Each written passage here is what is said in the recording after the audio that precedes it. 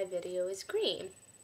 And yeah, so I'm about to tell you, yeah, the reason why I'm doing that is because I'm reviewing Paper Towns by John Green, so that's why I'm making it green.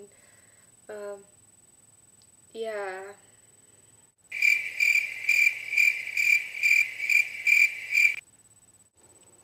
So, yeah, let's just get on with this review, shall we?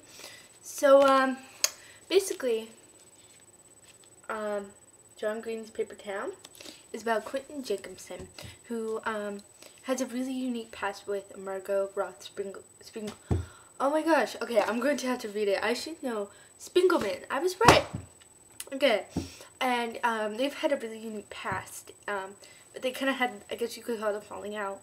And there's one night where she kind of kidnaps him and takes him on an adventure, and then the day after she disappears. And the rest of the novel tells about Quentin trying to find her and with his friends and just have a really unique adventure trying to find Margot, who he's pretty much in love with and has been ever since kindergarten.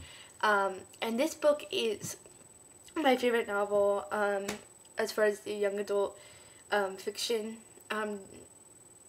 genre is concerned. I am biased because John Green makes amazing videos with his brother Hank on YouTube. But also this book is, if he didn't make YouTube videos, this would still be an amazing book. It's the way it's written. It's really, just really cool. He has this kind of sense of humor throughout the whole book of the way that the characters talk and interact with each other. That's really, really cool, and I love it.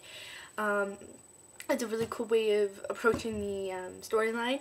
And there is some language, though, and I know you might be like, but I know I feel obligated to say that because language is a huge thing that kind of brings the novel down, but it's still amazing. I highly recommend you read John Green's Paper Town, and sometime on this channel I will also be reviewing Looking for Alaska, also by John Green. It's his first novel, so be looking forward to that review, and I'll touch you later. Bye!